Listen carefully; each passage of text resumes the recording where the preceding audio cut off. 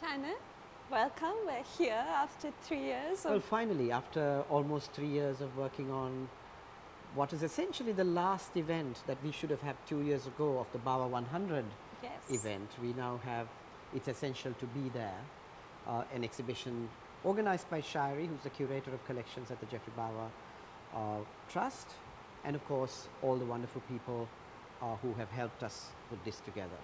So essential to be there, Shayari, I mean, could you explain to us what you were thinking when you picked that particular quote? So as you say, the title comes from a quote by Bawa on this idea of having to be at a site, to be there in order to design. And then curiously, when we work in the archives, what we found is that idea of there is nuanced and it's informed by other ideas. Yes, so there becomes topography, there can become Exactly. society, there can become economies, and there can become so many different things, right? And that's all there in that word that he's using and the way what he brings to a site when he's designing. Okay, For and that's example- kind of in these maps. I mean, you can almost see that there are several theirs here. Yes. Either you're there at the center of the world, of the Indian is Ocean, Colombo. which is Colombo and Sri Lanka, or there is the there of Sri Lanka itself with its sort of low-lying plains and the hills in the middle, or there would be the there of your route to Lunuganga. And here, 3 different maps showing different stories. So perhaps the there was also a story that Geoffrey was inventing to create the work that he made. I think it was. I think that the drawing is a choice of what information do you put and what stories do you put. And if you look at And these so you maps, look at this and you see this is kind of almost from the 17th century. You have Yeah. this one with a little train on it. So he Yeah. might be telling someone perhaps you should take the train. And this one has a whole lot of old ships and things, which is and yet another none of story. these will help you find Lunuganga. Of course, and I remember that. I mean, people used to be given this occasionally, and all of them got lost. And I think people still get lost coming to Lunuganga. But that's part of it, That's isn't part of Lunuganga. I mean, the mystery of Lunuganga is really still very much a part of it, which of course is beautifully captured in this film that we have at the entrance, Yes, done by Clara Croft. And of course, the story begins with this wonderful letter where I think, I don't know where you found this, but it's such a beautiful letter about Geoffrey deciding on a there, Yes. and that there would finally be Sri Lanka. And he Yes. comes back a few months, literally, 1 month. one month before independence. And there he is writing his story to his friend Jean Chamberlain about how he found and started Lunuganga, the place where he sort of made his there, his Yes. personal there. Absolutely, and this letter is from a series of materials in the archives about the book Lunuganga, but it's also that process of how do you make a place? Is it about shifting earth? Is it about creating views? And I actually think that brings us right to this object, which I know you have a story. Yeah, this I think is interesting because we are looking at a there which was never there and would never be there. But it was sort of doodling with a little cardboard model while we were designing Kandalama and thinking about staircases, thinking about ways to get from different level to another level. And I remember making this little model late into the evening with a cup, with an arak and ice in our hands. And then Geoffrey suddenly saying, oh, let's have this made of metal. And he called one of the metal workers and said, let's do this. And in many ways, this was, we eventually gave it to Kandalama. And it was Geoffrey's sort of gift. It's probably the only known sculpture made by Geoffrey. Bawa? Yeah. It's amazing. I feel proud to be part of it, but it's quite amazing that it's still there almost 30 years later. And I think it tells the whole story of moving through, of looking out, of selected views. It's got all of that in this one maquette. Exactly, and I think it's really something very special I think that so it's too. still treasured by the hotel and kept on one of those wonderful places in it. So now we're in the second gallery of the show called Situating a Practice. And this is really a place where we're looking at that most immediate topographic investigation of site. And we have 4 projects in this gallery, which each look at a different part of the island, a different kind of site. The first is the Channa Daswatte house, which is an urban site. Yes, of course, and here there's this lovely little aerial map that you've got, which shows the location of the house in a highly dense urban situation to which Geoffrey sort of has reacted in a very specific way, where for the first time since, I think, the colonial period, you had a courtyard house with walls pushed to the outside and the garden put in the center. So the courtyard becomes the model, but it's essentially inverting what was essentially the Colombo house, which was a pavilion in the middle of a garden. He now creates a house around a garden. And you see that in this lovely drawing made Can we talk about by this? Geoffrey. That's an interesting part, because you had to keep your setbacks, and although the road never went back to the setback, he creates a little veranda for the road, and actually it's for people walking on the road. It's not even for the people living in it. So in that sense, he's reacting, one, to the outside by inverting the garden, and two, to the outside also by placing a veranda for people outside on the street to use. Yeah. And in many ways, he's becoming, he's creating a truly urban house that has privacy but also extends outwards. Which is remarkable, because at the time the site was considered small. Yes, I mean, yet Ina de Silva told me once, he said, "Oh my goodness, darling, we couldn't afford to buy a big site." And of course, it's 80 perches or something. And of course, we have this wonderful drawing here, which is perhaps, it's iconic to the extent that it's one of the first drawings that set the design style, the drawing style of the office by Lucky Senanayake. And I think this is the only drawing of the original set that we have. Ink on tracing, really, really beautiful, but all we have is a blueprint, and that's what we have the here. original. We have the original this tracing, drawing, right? The one drawing.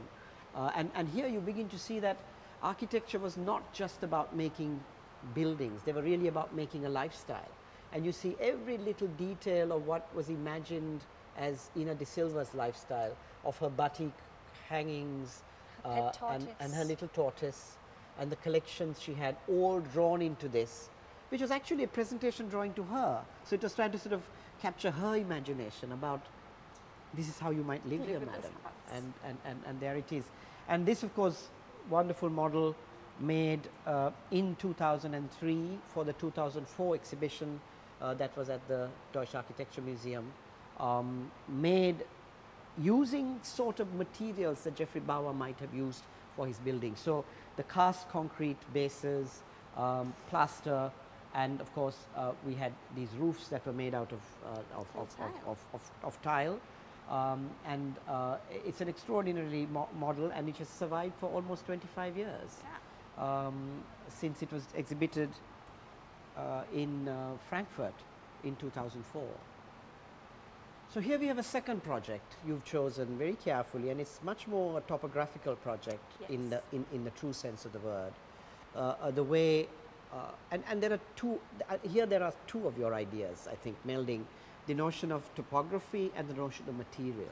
Yes. I think, you know, Geoffrey Bawa spoke about trying to create this orphan's home for village women who would then be in familiar surroundings. Exactly. So one, he places them very beautifully on the ridge of this site as a series of buildings, the priest's house on one side, the cowsheds on the other, and the kitchens and the dormitories on the top, with the chapel, I think, on the other end. And he builds in around the existing structures, which is, I think, a very key part of his approach to building. That it wasn't always it's erasing. Not the palimpsest. It's the palimpsest. It's the layering. Exactly. Layer after layer of things that were there, and then taking on. And I love the water tank, which gets so much care and attention. So it all fits beautifully together. Indeed. And of course, the other issue is, of course, the issue of materials. Now, remember, in the 1960s, we were in a very interesting economic situation, not very different to now. And we had to manage with lots of materials. So if you look at this, you see coconut columns, reapers that are made of coconut, very, very simple palette of materials that had to be used. And Geoffrey once told me that Mother Good Counsel, who was this Irish nun who was in charge of all of this, would come to his office and say, "Geoffrey, we have no money. Let's pray." And she would sort of get on her knees and pray. And I think it worked. Money would come, and it worked. It worked also because the architect was willing to be open to use materials that he would otherwise not have used Yes. in a project for actually achieving whatever you needed to achieve. Yeah, and I would also point to these mosaics, which are remarkable, designed by Barbara Sansoni and then executed by Lucky Senanaike. Senanaike. Yes. And again, mosaics are one of the historic ways of bringing art in at a lower cost into Indeed, architecture. and these are, what, more than 60 years old? Oh, Or almost 70 years yes. old? Yes. And they're still there. 50, That's yes, very that's still interesting. Although the pristine. building is abandoned now, it's still it's there. still there. And talking of palimpsest, it's very interesting that we have the house on the Red Cliffs, or the Jayawardena house Yes. here, because it's built on this spectacular site where really, as Geoffrey said, there should be nothing between you and the view. The view. And here it is, just a very simple pavilion sitting on, interestingly, the footprint of an earlier building that had been used by the current owner's grandfather and another family, and there was a terrible fire which destroyed the original building. And Geoffrey, in many ways, out of respect for what was already on the site, he builds the lightest kind of structure that you can imagine. And here we have a sort of more detailed architectural drawing of it, I think done by my business partner Murad. I believe so. For that particular structure. And I remember the moment when the two-pitched roof became a single pitch. And in many ways it was also because I remember Murad was working kind of moonlighting on a factory for a friend of his, and he knew everything about steel roofs. And Geoffrey said, "Oh, Murad, I know you know about steel roofs." How he knew that we were moonlighting at all, I have no idea. But and then Murad brings into this idea of how does one make a steel roof, and Geoffrey adjusts it by shifting it, and then he sinks the building halfway through, so that as much of the view can be taken in from the covered area. And I think that's an extraordinary sort of idea of how to spend a holiday. And I think that given that it's his penultimate house, it's just a remarkable exercise in restraint. It is, it is. I mean, it's really the only house, just the line the on the last horizon. house he was fully engaged with. Yeah. And there's this beautiful poem here for Geoffrey, written by Michael Ondaatje, who talks about this idea of the non-house, where it's finally, it's a last footstep before formlessness, he says. So this idea that architecture doesn't always have to be formed in the conventional way. Yes, I think that's an important part of Bawa's work, isn't it? And pretty early on, of course, this one that we haven't really seen, we missed out on, is again about site. It's about topography, and a very specific topography of rocks and boulders. And the story here is that Geoffrey Bawa and Ulrich Plesner, who was his partner at the time, arrived on the site with a plan for a manager's bungalow, and they discovered this lovely location with the boulders. Yes. And they decided, look, this just doesn't work. It wasn't a house that you wanted to build. Let's just start putting sticks and strings together. And literally what we have here is a record of what was built on site. I don't think we have found a single building, like a building drawing for it. This is the only The drawing. only record is a record of what was built. So it's quite obvious that the story must be true, that he put sticks and strings together and told the Bassones to just build a wall here and build a roof here. But it's an extraordinary building. In these little archival photographs, I think you've chosen well, Shayari. It shows how the original inhabitants lived in it. This incredible sort of concrete beam that crosses between two rocks. But underneath are these very modern chairs and a grand piano, which I'm told the wife of the original owner used to play. Yes. And so it's kind of a very rustic house, but there was also space for this very refined kind of lifestyle. And I think it's also interesting, when you look at this photograph, you see how it's open, and that's the opposite of what the colonial estate bungalow was, which was a fortress and closed in. Indeed. And here it is totally part of the landscape. My God, poor piano. There would have been so many rats in it, I'm sure. There are many stories of vipers and various, and the elephants But that who peered was over obviously the a statement about how you must live. After 1948. After 1948, how you must live. I think so. In our country, right? Yeah. searching for a way of building, you say. I mean, what did you mean by that? We're looking at this idea of, you know, Geoffrey has studied architecture at a late age, at age 34, comes back at the age of 38 to Sri Lanka as an architect, filled with the innovation and the possibilities that were unlocked by the use of glass, the use of reinforced steel, that the industrial age had sort of unlocked across the world. Right. But then by the 60s and certainly by the 70s, Sri Lanka's economy is closing and there isn't that availability of all these new materials. And they had to find a way to keep that ethos of building with what was available, and that's really what we're looking at against the climate. Yes, so I think you've also chosen quite well in that case, because here we see the St. Thomas's College building, which I think I would say is a classic example of what he would have learned at the AA. 1958. 1958. Your argument is whether it should be Mies van der Rohe or Le Corbusier or whatever. All of that argument of modernist architecture happens. And here's a classic set of photographs of the St. Thomas's College as it was originally built, with its brise soleil, all the sort of textbook tropes of what a tropical modern building was supposed to be. And the drawings actually show it rather beautifully as well. The concrete frame structure with the screens that make up the brise soleil and all of that. But very, very soon, and he discovers... I mean, the building is next to the sea. And it's right next to the sea. It starts leaking. It doesn't... It's corroding. And of course, the one great thing, again, my business partner Murad talks about it, I think in one of his conversations, that he just loved St. Thomas's because there were so many rain days, because you couldn't use the classrooms in the rain. And very, very quickly, Geoffrey and his colleagues realized that. And I think they begin, for the first time in the school you went to, Simon Block. Simon Block at Ladies College. You have a kind of idea, if we bring something that is local, a little, what you call a piazza in Sinhalese. How do you bring to ventilation? How can you bring ventilation while keeping the rain out? Yes. And I think you begin to see this as a whole direction of examination. Absolutely. Right through that period. How do we bring the wind in and how do we keep the rain out? And in these series of models, I think, Shayari, you've chosen to try and explore that. And this one shows Simon Block, where you just see the original idea of the simple cantilever, but with a little piazza or a little bit of roof that you have actually placed to stop the rain from getting in. Yes. But what's lovely is also the way he uses those little cantilevers so that kids can sit there, keep their school bags there. all of that, and that's beautifully.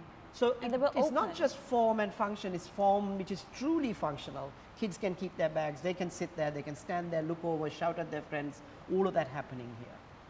And that, of course, he refines even more in a project out there, St. Bridget's, where he then lifts the roof up to take more with the monitor roof. Of the monitor roof, where he lifts up the roof so that the hot air can move out of the upper level.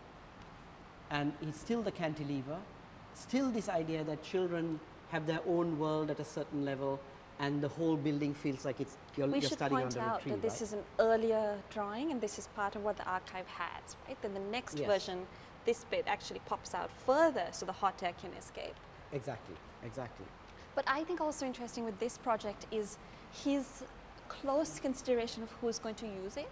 So he describes this as a structure of sort of nesting under a tree that children would feel comfortable in, and he uses the words, the structure was apparent to any visually apparent to any intelligent 4-year-old.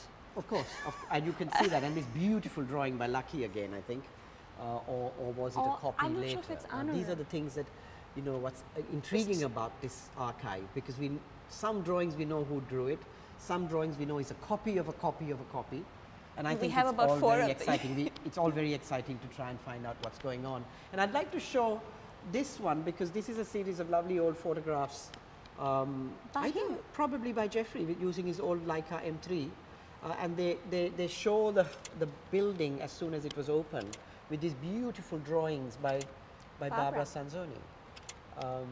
unfortunately not there anymore. I mean, it's sort of exposed concrete with these colorful drawings on it. But you see how the openings are all at the level of children, right? For a toddler. Indeed.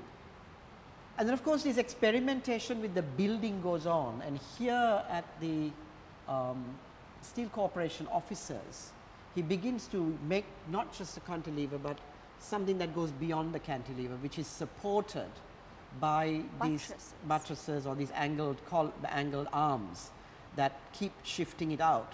So if you look at the section, and again the model shows that as well, the idea that you're supporting the roof and then the cantilever is shifted out onto the roof.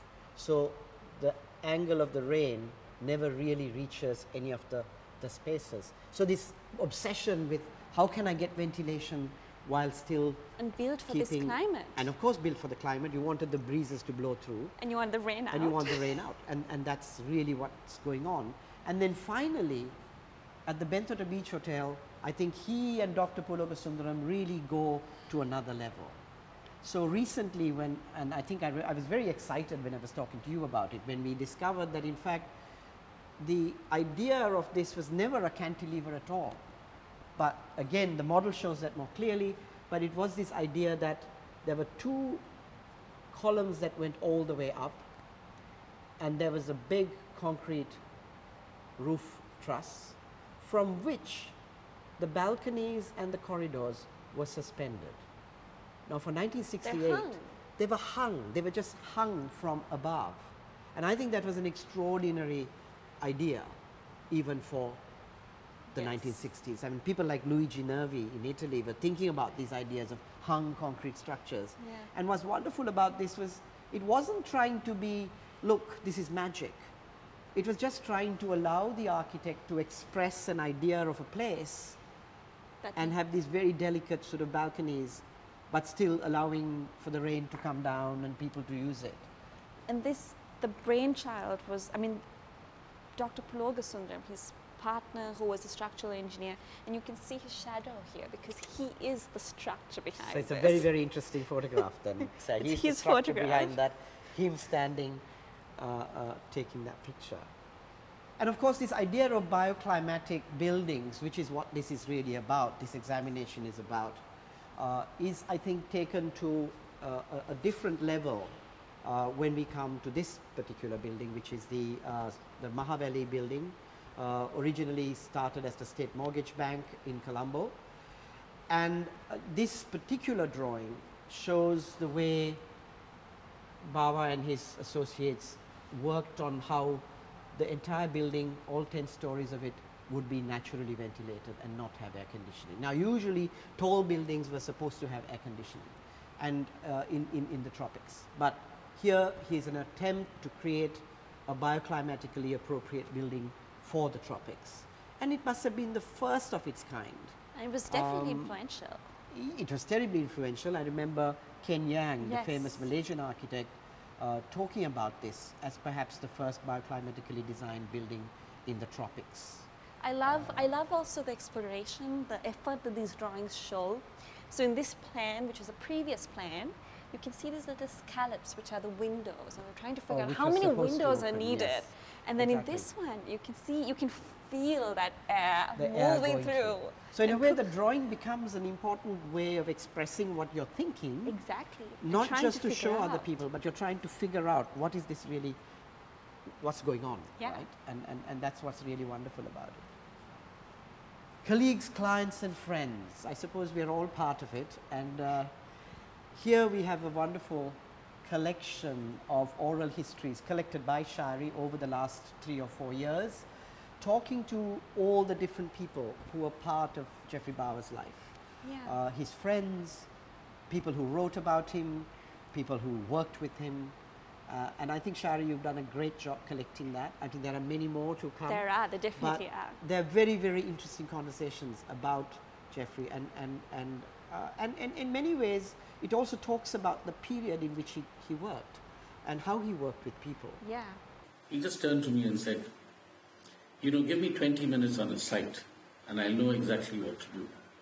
And it wasn't a boast, it was an absolute statement of fact.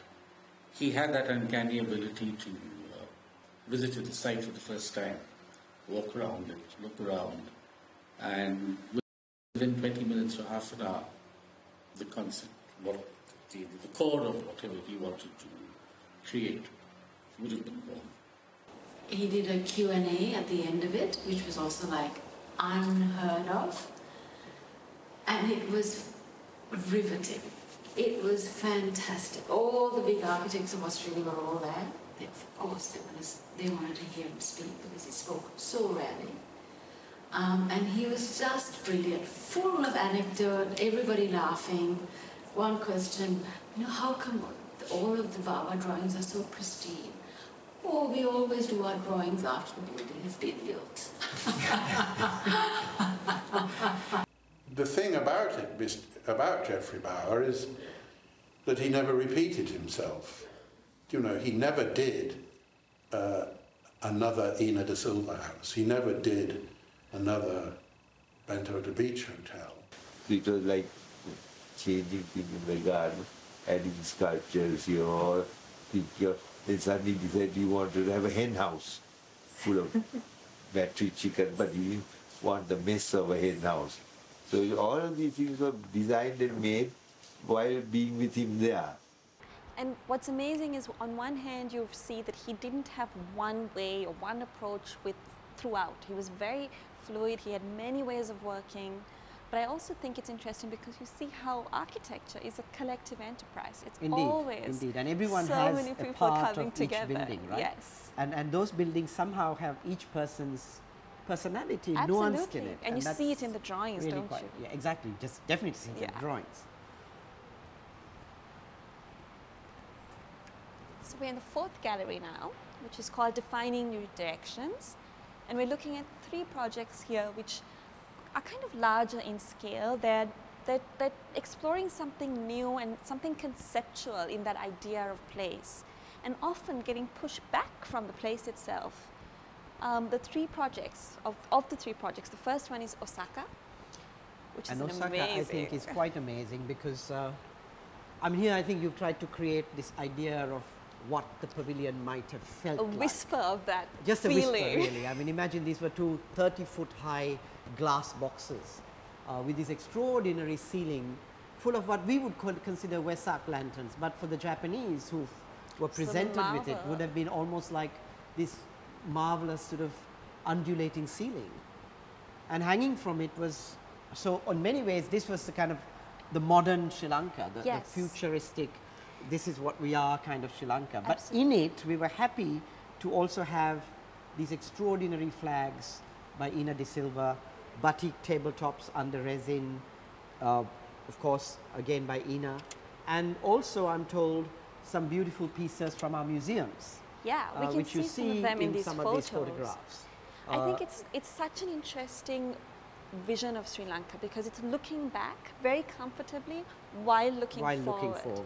And I think that was an important approach to history for Bawa, that it was a continuum and wasn't that kind of rupture. Exactly, and we got to be modern from now on. Everything's new. Everything's new and got to be modern, which I think you found in other parts of the world. Absolutely. Very interesting stories in themselves, but our story is really about being comfortable with our past while being very modern and forward-looking. Yes. And I think in many ways, that probably has helped us weather the storms that came after the 70s, where and it's the questions about the past that I think we need to resolve, but we all know we are comfortable with that past. And I think I need to comment at this point, the fact that you have put this exhibition together in all 3 languages. I think that's extraordinary, that you've made an effort to actually translate from the English or Sinhala or whatever you conceive the exhibition in to 2 other languages. And that I think is a part of that history I think Bawa was talking about here. I think he actually said that this country is multifaceted and that it has many, many layers which make us who we are today. Yeah, so here we are sort of in a way, Expo 70 Pavilion in Osaka in 1970, Sri Lanka coming out of independence 10 years on or 15 years on, and we are making a statement to the world about who we might be. I think there are a few beautiful exhibits here. The flag from Ina de Silva, a wonderful adaptation of the Ruhunu Kataragama Mahakodiya, a beautiful tabletop, also from a past design of a Gira Puttua that has been made into a modern table. So in many ways, taking the past and fiberglass table and taking the past and living with it. And here we have this extraordinary maquette of a sculpture that was 30 feet high, that was opposite the pavilion, that was designed by Lucky Senanayaka. This was the maquette that was shown to Geoffrey by Lucky. Lucky eventually made the 30-foot one. Unfortunately, apparently it was sold and nobody knows where the original sculpture is. And in this pavilion, we have another interesting little facet. A treasure. It's an absolute treasure. It's the only recording of Geoffrey Bawa we have at a talk, right? Yes. And he's talking about his work. And Professor David Robson, I think, put together these lovely photographs to illustrate that conversation. This goes to show, too, that you can have trees very close to a building and not be affected by them. What people frequently do is to cut down old trees, and then, which cause no harm, generally, if they're looked after, and then plant new trees, which cause infinite harm as the roots spread.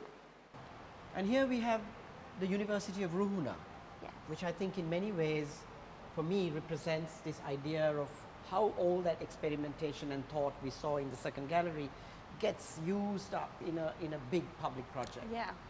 You begin to see all the cantilevers, the way in which you can bring wind into the rooms without, you know, the rain and all of that being experimented with, and also placed in this extraordinary topography in the south. And we have a whole series of buildings, each one different from the other, interconnected. And once I think there was a critique of Geoffrey about this and said, look, there are so many corridors. In fact, the area of the corridors and verandas were apparently bigger than the area of the space that was there for instruction. And Geoffrey's response was, actually, that's where most people learn. Yeah, that was. And I think in many ways, I'd like to think that he was being subversive. So in many ways, it is not the instruction that mattered to Geoffrey. It was really what the students learned from each other. And if you really think about it, it's one of the places where you have most of the sort of unrest amongst students. And it could be that it was the spaces that allowed them to express themselves, learn from each other, and perhaps talk about the world in a different way. And I like to think of it as a kind of, while it is a government project, it's a project that is about education, it's also a project about people being their own people.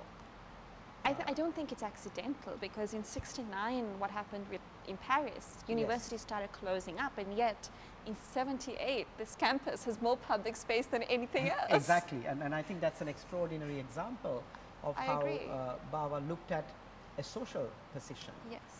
So and the place education here becomes, there becomes education and society, and how that architecture can affect that.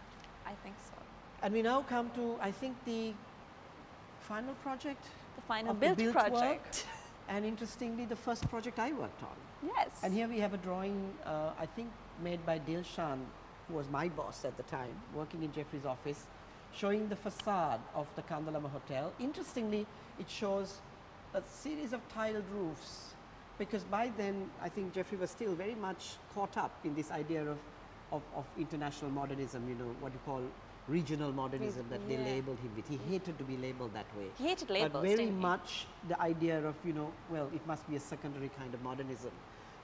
But he was still stuck in that. But I remember the very, very last minute, it begins to go off.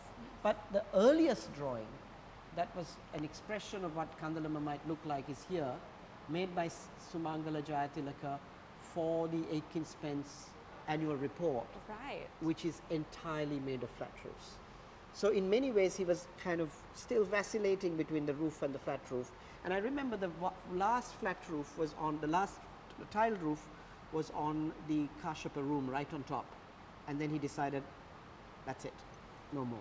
And you have this building which is entirely flat roofs with plants and gardens and all. But it's amazing that he was very mature in his career at this point, but he was still. Yeah, but what's extraordinary about the man was he was never sure. He was never sure. And that, I think, is really the thing about most creative people. I mean, if you are sure, then things are fine. And but if you're not testing to the end. exactly, and that's what he was doing right to the end. One of the last big projects.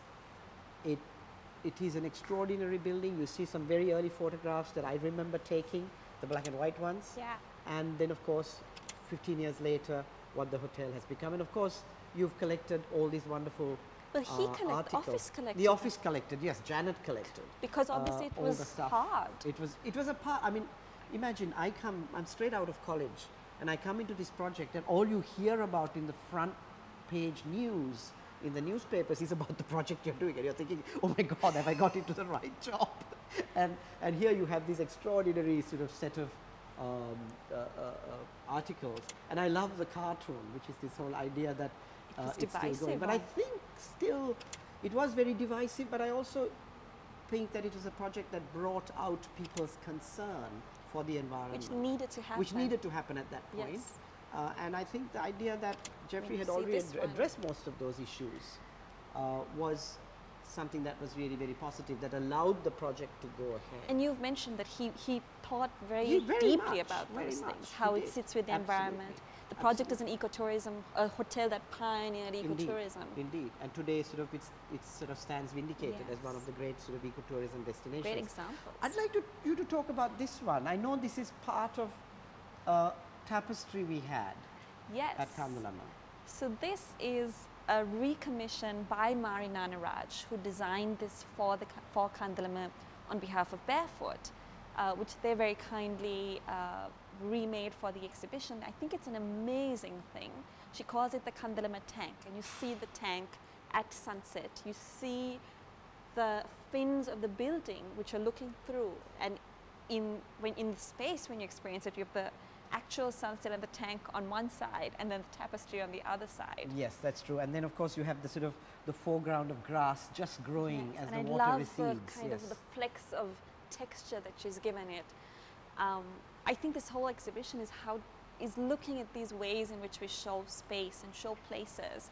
And so in many ways, Geoffrey used it right through, right? I mean, if you think about the Bento the Beach Hotel and that magnificent ceiling where art becomes part of architecture, here's another example. It's not a decoration. Art becoming, it's not something that's just hung on the wall. It's something that's part of the space. Absolutely. Right? And there's also this wonderful film by, again, Clara Kraft.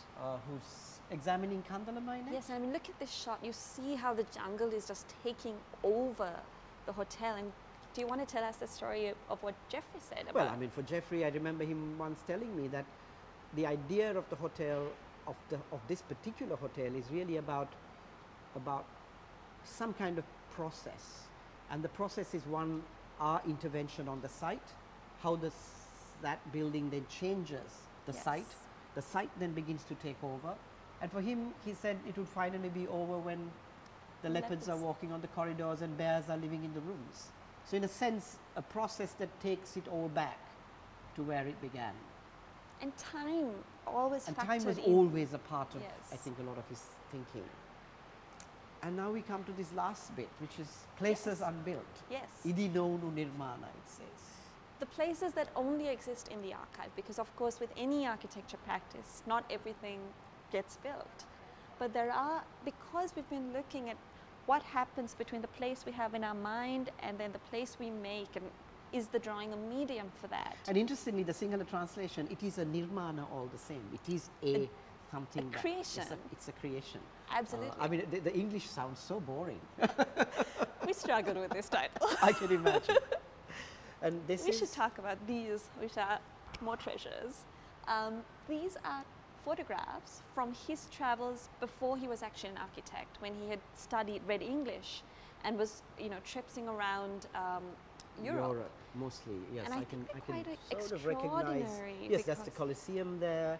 And you see Hadrian's Villa in Tivoli. Ronchon, which is incredible. He's visited Ronchon and Bormazzo, the gardens. But you also see him looking at people, looking at things, looking at things. At villages. Views. So you see that he's observing, he's looking at even though he's technically a lawyer at this point, he's absolutely invested in these places. And here we have, of course, this extraordinary collection of nirmanas or, Yes. or projects that didn't get built. I find this very interesting because it starts as a dune hotel in Yala, Yes. and then you can see him recycling it for a project in Candolim in Goa. Which is one of the few examples. He wasn't a big recycler. He wasn't a big But he recycler obviously because he loved got this it built, idea. but he liked this so much, and he never got it built, which is really, But really it's quite sad. for him. wild, But it's and he quite just wild. works with the topography of Yala, the dunes that you see. Yes, exactly. And I think he's probably shown a similar site in Goa. And I think this idea of recycling, I think when a creative person has an idea, and until you really manage to Execute see it. it keeps going on in your head, right? And I can quite imagine. I mean, even Kandalama, the previous project we saw, I think there's a drawing in the archive for a hotel called the Mahatkanda Hotel Yes. in near Kandy. Yes. And that has this idea of the bathroom in front and some planting and so on. So I think this idea that ideas Come back. can't die. Yes, absolutely. You can't let an idea die. And I think that's very much a part of Geoffrey's lexicon. And what else do we have here? We have This a amazing reading room drawing. in Shunakam. Yes. So we have 3 projects that we know of done in the north of the island. This one was actually built, but we love it so much we put it The there. drawing is gorgeous. Yes, it's still there at Jaffna College, I think. Yes. And you pass it when you drive around that area. But I think Shunakam this is one, the interesting. drawing is extraordinary because I think it might be the only isometric drawing. This kind of technical, it's really an object that exists in the architect's mind, yeah. put into a drawing, and you can see the different layers that the architect has to work with, ghosted in with these dashed lines. But what I love also, somebody said this drawing was by Anura, we have to confirm this. But what's amazing is can having ask him done tomorrow. this, yes, I will ask him tomorrow, this very technical drawing, and then you have this, there's always this, it goes back to what is the experience of it, what is it like to actually go to this reading room, Right. and this drawing has all of that. And here we have a project from India for Shuhit Sarabhai, one of the Sarabhai dynasty in Ahmedabad. And I think they were very keen that Geoffrey built this house. And these are photographs, I think, that were sent to Geoffrey to show him, to 8 kind of a whole entice him, yeah. selection. I think just to entice him to the place because it's such a beautiful site. And it's a very, very interesting project. And you have him I think this saying- is really lovely because one is this, his sketch, the square ruled paper sketch, which talks about the process of parking your cars, moving through into courtyards and so on. And you have him saying in his letter, the site itself, I find, is what sets one off in the right direction. So that's all, he was always telling his Yes. clients, I have to go. I have to go to the site, I have to be there. And so the idea of essential Of to be it there being- again. And this quite extraordinary set of drawings for a kindergarten block for Wesley College. Isn't it amazing? Beautiful soaring roofs, a little staircase that takes you up into each of the classrooms. And this is from 1958, so this is absolutely when he's fresh out of England. And you can full see of that ideas of- modernist yes. ideas, full of ideas happening in here. In And fact, this was the project for the Aga Khan. the Zanzibar Hotel. The Mango- Zanzibar Hotel. Yes. And again, you have him saying,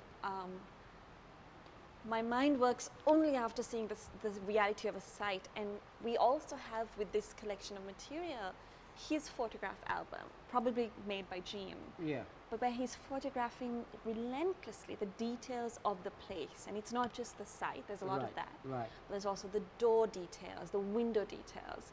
And I think all that informs these sketches in his mind, right? Could you just tell us a little bit about your experience with these, how these sketches work? Well, I think it's not just the sketches, but also those things that are in his mind. I remember when we were designing the Lighthouse Hotel, he sketched for me this idea of a friend of his who had a house in Greece, where the living room was at the bottom of a well, and the well was in the village on top, and there was a veranda that had been carved onto the edge of a cliff which looked out on the sea. So I suddenly realized, of course, what he was trying to tell me was the way the light came in through the well. So even with the photographs, Yes. it wasn't to take a copy of the door and place it somewhere else. Absolutely. It was really about how did they deal with the problem of the door. Yes. and that's, I think, in many ways what he took those photographs for. And then here we have, oh gosh, like a ship kind of thing, Port Cargo Corporation. It's wild. Quite massive building. That is quite a wild building. It is a wild on a building. triangular site. I wonder, it was never built, yes. We never built, but we never- also have the never was plan, built. which is also quite bizarre. And I think that these drawings just show us there was no style, there was no definitive thing that defined. Each one was a unique problem. And that that's was what solved. really what Geoffrey's practice was about, I think. Yeah. Even the time when we were working with him, it was really about a project is a project. And once that's done and you've experimented with all those ideas you had for that, that was given up for a new project with new ideas and new thoughts. And you're right, there was no style. Yes. I mean, people say Geoffrey Bawa style. I've always really found What it is difficult that? to say what that is. And that's really, and that's really clearly shown in this one, which is the original drawings for the Colombo Hilton on the location of what is now the Cinnamon Grand. Interestingly done with Maxwell Fry and Jane Drew. Oh, of They course, bid of together. course, yes, but you can see those elements that come in, I think, the St. Thomas's College Yes. with the carved panels that are on the surface of And the Dr. building. Pulogasundram pointed out that the Hilton then used this relief in their Singapore Hilton. Oh, So of ideas course. travel. Yes, they did. Ideas travel, and in different ways. Yes. And this totally unknown drawing We you're don't know who ending did with. it, We we don't don't know, who know do it, what where it it comes is. from. But it's just magical. It is just an extraordinary drawing showing the possibilities of ideas. There's a bar at one end with potentially a beautiful batik background, stone columns, very modern light magnificent fittings that come out, lights. some fantastic lights. And this idea that you could sit on the edge of a pool with a rock going down into it with water cascading from one of the, it's so full of ideas. And that's Yes. really what this archive is about, isn't it? Yes, it is. It's this incredible repository of ideas of one man's practice. Yes. But of course with so many other people. And all those ideas, I think that's really what's important about the archive, that all those ideas that come from so many different people have found a sort of repository in In these this drawings. collection Yes. that the Trust holds. And so here we are, Shayari, at the end of this lovely exhibition that you put together. And I think what's important for me is, as we said in that last drawing, all those ideas that are in the drawings. And that's what makes this particular archive so precious, because it's the ideas of so many people that are now sort of become part of a repository that hopefully the Trust will be able to take into the future, and you're now the custodian of. Thank you, Channa. I think that's absolutely it. It's these explorations of places. It's how looking at something like an archive might inform what we understand about our built environment, which is still, it's all of us. We all work and live and use buildings. And we hope that these drawings might actually help us unpack some of that. And understand who we are and what we can Yes. do into the future. Yes. And I would just add that we do hope that everyone who sees this will come, because it really is essential to be here and to see this exhibition.